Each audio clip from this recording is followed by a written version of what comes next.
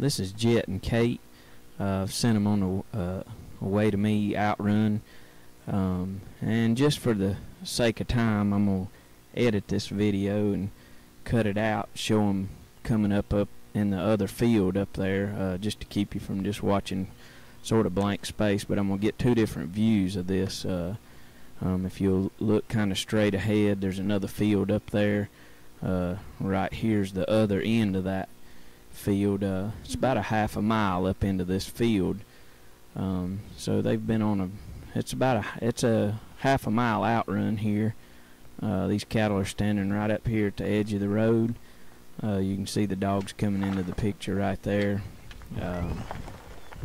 Just wanted to show you two views of these dogs picking the cattle up, bringing them back to where I'm at. Which this video really helped me out, kind of shows me what the dogs are doing, because I can't see them, can't see them at all. What they'll do is they'll start them back down the hill right here in just a little bit, and we'll switch back to the first view that you had of me sending them on an outrun. Now, like right there, I see Jet. He's pretty bad to cut one out. He'll cut one out and want to bite it, but like I say, I'm a half a mile away. I can't even see the cattle, so I can't get on him too bad. I probably wouldn't get on him even if I would have saw him do that. I might stop him, lie him down, just let that cow go on back into the herd. But these two dogs work pretty good together. You see Kate working the right side, Jet's over here working this left side. I think he puts a little much pressure on him right here, so he switches back to where both of them's over on the right side. There's about 80, I think there's about 80 couple heifers in this group. I let the dogs bring them as fast as they want to, if they're trotting, if they're walking or running or whatever. These heifers are on full feed. I mean, they feel pretty good. A lot of times they'll want to run, but the dogs do push them, pretty hard. But I had two dogs before and two four-wheelers in the lane to get these cattle up, and still couldn't hardly get them. Now I take two dogs, and I can pin them any time of the day. Doesn't matter if there's if it's just about dark, if it's first thing in the morning, if it's 90 degrees and they're in the woods. About half of this pasture is woods. Now we're back to the other view. You see them coming down the hill right here.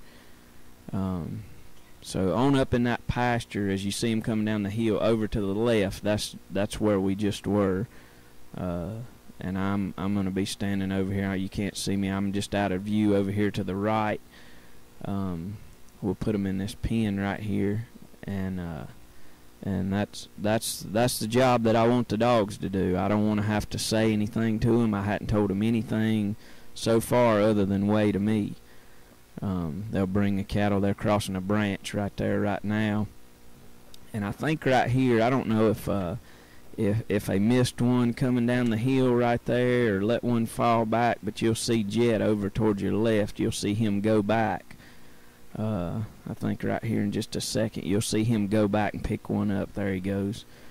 You'll see him go back, and you'll see a cow come up on the left side of that branch over there. It'll be a white looking heifer.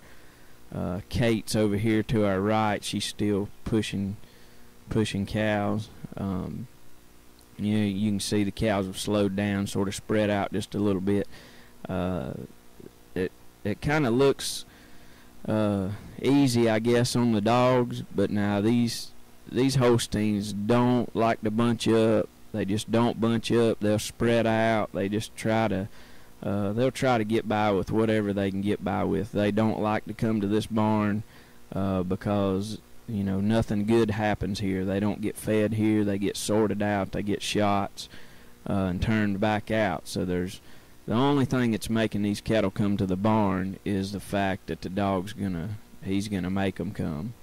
But these two dogs work real nice together.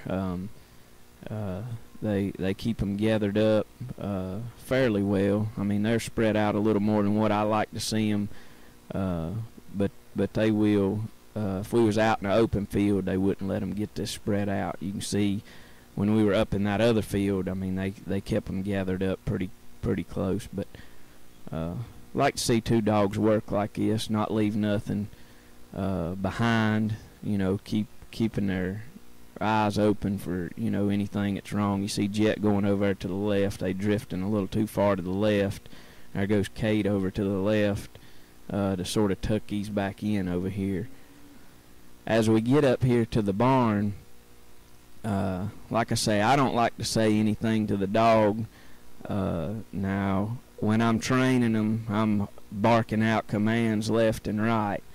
But after I get a dog trained, and these two dogs here, I think Kate, she's about 3.5, and Jet, I think he turns 2 next month. So they're pretty well trained, as much as I'll train them, as much handle as I'll put on them. And I don't like to say anything to the dog unless I absolutely have to. When they get right here at the pen, they know that them cows are supposed to go in the pen, so I'm not going to be hollering, you know, come by and wait to me and all that stuff. I try to let the dog think for himself. If it's just my opinion. Now, if you don't do that, then you'll forever be telling your dog, you know, come by, wait to me, you know, all this. Right here, these dogs know that these cattle are supposed to go in that pen, and I'm not saying anything. You can, I think you can still hear some of the audio on this, but I'm not saying anything. I'm just waiting on them to put them in the pen. As much pressure as they want to put on them, I just let them take their time and do their thing.